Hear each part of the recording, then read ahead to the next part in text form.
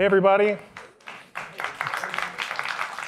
Hey, I'm Mark Duckworth. I'm an engineer on the Firestore SDK team.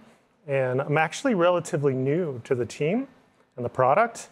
And one of the things I've really enjoyed about getting started is learning about the customers, how you use Firestore, and the challenges you face.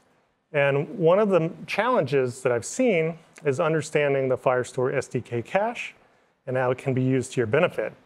So that's what I'm here to talk about, using the cache and using it to build more efficient applications.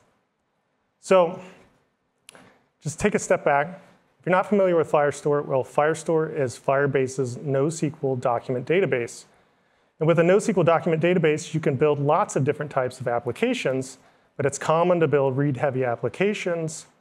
Think, for example, maybe an e-commerce app with a product catalog with thousands of items being read thousands of times per day by different users, right? And that product catalog doesn't get updated as often as it's read. So, well, there's something else that I've seen as a common consideration when using Firestore, and that's how much it costs. And I don't think that's common. I don't think that's unique to Firestore. I think it's common across all software. But it's important here in this context today, because with Firestore, you're billed by the number of reads and writes.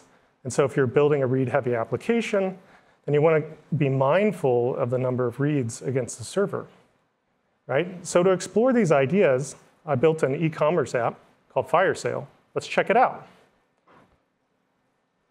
All right, you can see Firesale here on my laptop and my mobile phone, and you can browse a catalog of pens, stickers, and patches. Browse it on the laptop or the phone. And I'm going to log in on both devices so I share the same shopping cart. And when I add items to my shopping cart, you'll see that those items are synchronized across the Firestore server. Right? So let me talk about how I built Firesale. Right? I have my application running on both devices.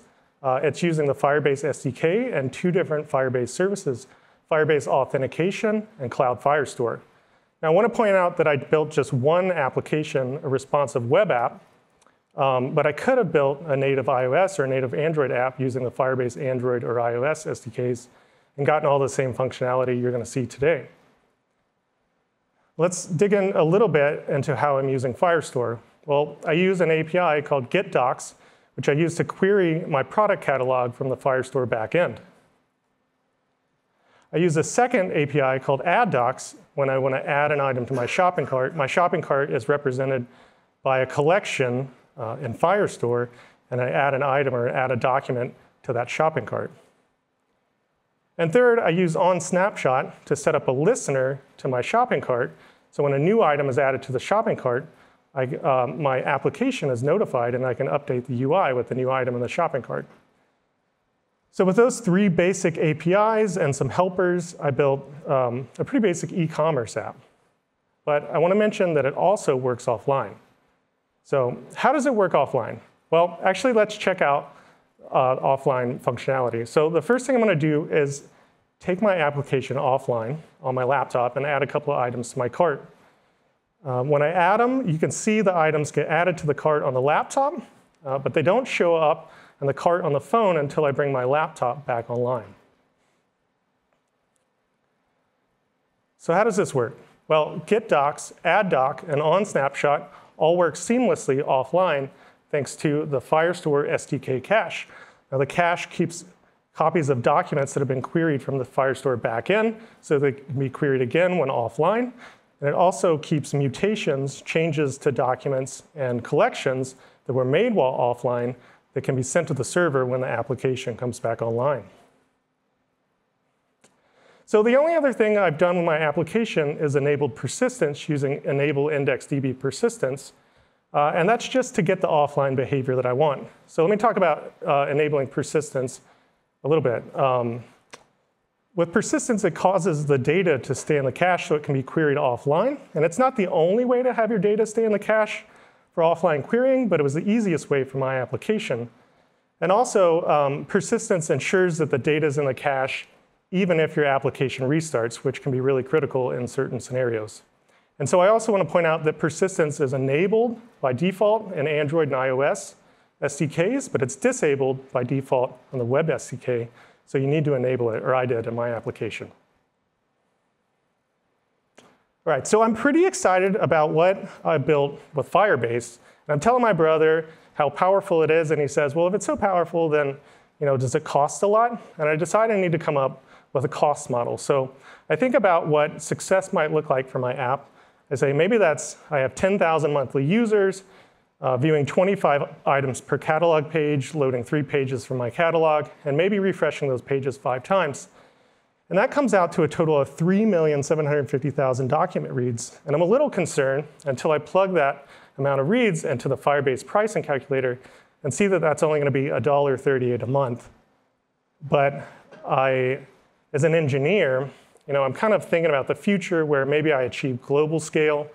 Maybe I have 10 million monthly users and a product catalog that's 10 times that size, where I could see bills that are in excess of 20,000 a month. So I still want to see if I can reduce the number of billed document reads in my application. So I have an insight, which is basically that my product catalog doesn't update very often. So I decide if I update my application to pull the product catalog from the Firestore server only once a day, and then any other time I need to query the product catalog, I can query it from the local cache. I can reduce my billed reads. So this updates my application. So now I'm only using get docs, which queries the server once a day for the product catalog, and the product catalog is stored in cache. And then any other time I need to query the product catalog, it will be queried using get docs from cache and not hit the server. All right, so this updates my billing read estimation, potentially reducing those 5 page refreshes down to 1, or saving me up to 3 million document reads. But I still have a problem, which is each of my 10,000 users are querying the full product catalog, and it's the same product catalog for each of those users. So I want to see if I can solve this problem. And I have another insight, which is, well, I think that I can query the product catalog only one time and share those results across all users. And in fact, I can do this with a built-in feature called bundles. So what are Firestore bundles? Well, Firestore bundles are the packaged results of queries from Firestore. And typically you use this with common queries, but it allows an application to load your query results from a bundle quickly without querying the back end. And in this case, it's also helping me save on billed reads. So how did I create a bundle for my product catalog? Well, in this case, I need to use a Firebase server or admin SDK to run that same query for my product catalog and get all the documents. And then I can run the documents through the bundling API to create this bundle, that icon you see on the left. And then with my bundle, I can distribute it to 1 application, or 30 instances of my application, or 1,000 instances of my application, and I've only queried the Firebase server 1 time.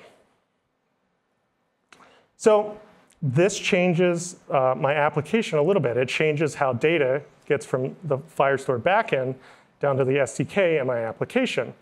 So I have a process that runs once a day to update that generated bundle file for my product catalog and puts that in cloud storage. And then when an application starts, or once a day, it fetches that bundle from cloud storage and then loads the bundle into the Firestore SDK cache using load bundle. And so from there, I can query that product catalog out of the cache. So once again, this updates my billed read estimation, reducing those 10,000 monthly reads down to 30 for a total of 2,250 billed reads for a savings of over 99%. Now, I want to point out, if you are serving a bundle out of cloud storage, then you'll still have to pay for egress on that bundle from cloud storage. OK, so I'm pretty excited about that. However, I found another issue, a blog from 2021 that says, basically, if you overload your SDK cache, it can slow down querying from the cache and potentially slow down your application. So I want to investigate this and see if I can fix that. And it turns out there's a relatively new feature called client-side indexing, which can be used to speed up queries against cache documents. Now, I'd like to point out that client-side indexing is in preview or public beta. So you can use it, but it may change. OK, and so what is client-side indexing? Well, client-side indexing simply brings indexing to the SDK. Indexing is always performed on all documents, on all fields on the server, and it's new to the SDK. And if you're not familiar with indexing, well, it's just a mechanism the database has used to perform very efficient queries. Take, for example, this table on the right that represents an index on the category, on the field category. If I get a query like where category equals pens, I can use this index to very quickly find all the documents where category equals pens. All right, so like I said, indexing is automatically performed on the server, but in the SDK, you have to configure it. And you configure it using set index configuration. And you pass in a configuration telling the SDK which fields to index. So after I've set that up, when I want to query from cache using something like get docs from cache, it's now going to query very efficiently. All right, so in summary, Firesale, I built an e-commerce app with offline support thanks to the SDK cache. And I've saved on read costs by querying from the cache and using bundles. And I've sped up querying from the cache using client-side indexing. Cool. So if you want to learn more about these features, check out our online documentation, where I'll be out at the lounge right after this. And thanks for coming. And thanks to all my team and everybody who helped build this stuff.